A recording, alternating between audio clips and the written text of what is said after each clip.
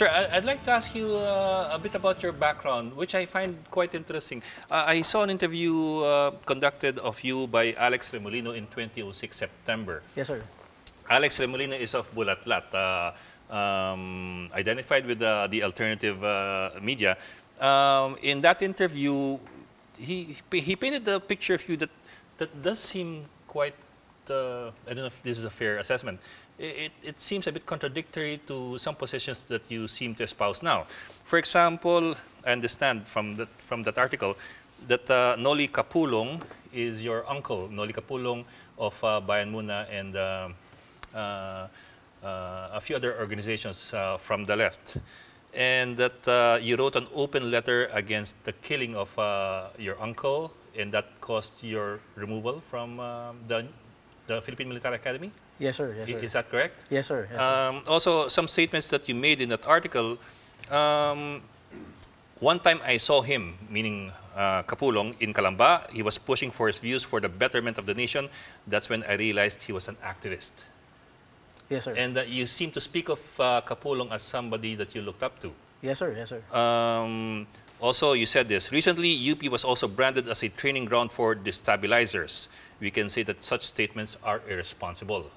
Yes, sir. I said that in 2006. 2006, yeah. But if I put those statements in 2006 together with your statements in the last few years, was there a change from your point of view in how you look at activists, how you look at the left, how you look at the alleged destabilizers? Yes, sir. I think now, after maybe, 15 years, I think I understand how the leftist groups orient students. I was a member of the League of Filipino Students. There you go. That's why I know.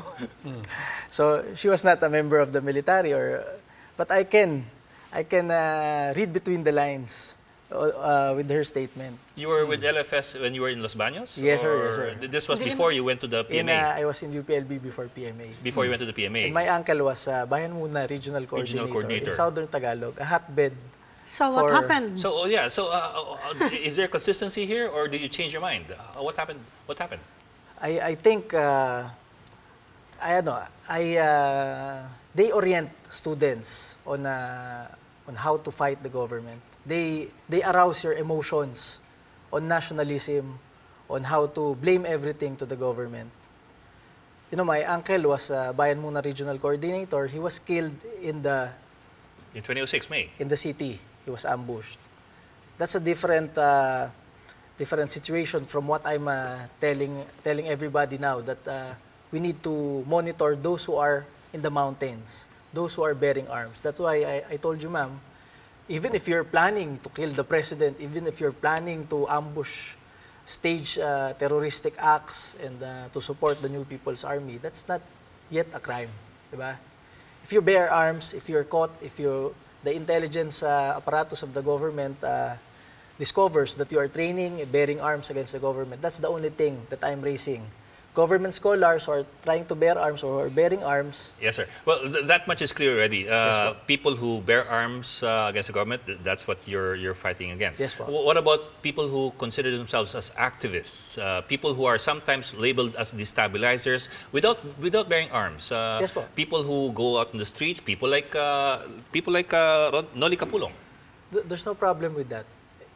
I'm telling you, if you're just an activist, if you're demonstrating, if you're calling for the resignation of government officials, the president, me, other government officials, there's no problem with that. That's part of democracy. You're raising your point. When you were LFS member, you considered yourself an activist? Mahirap namang hindi. Yes. And I think my batchmates, maybe, I think 2 or 3 of them are already killed as NPA rebels. That's why, from my own experience, I can directly debate with the LFS spokesperson.